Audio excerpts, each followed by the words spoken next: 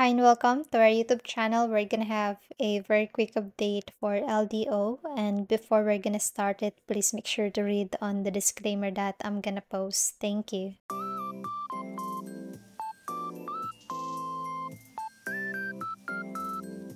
Hi and welcome back. So this is our previous chart for LDO, where we have our update on this price right here.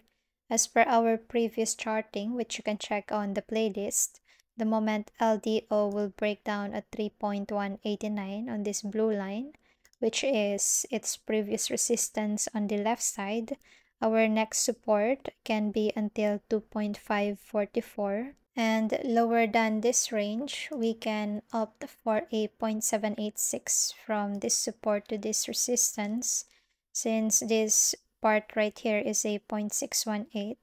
So maybe have a line at $2.3.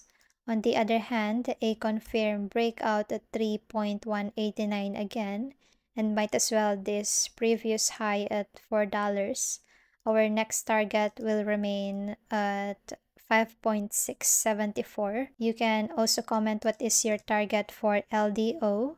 And for tomorrow, we're gonna have the PCE price index report. Volatility can be expected, so if you are trading, have your own stop loss and be diligent on your own risk management. Then for next week, we're gonna have the first FOMC meeting for this year.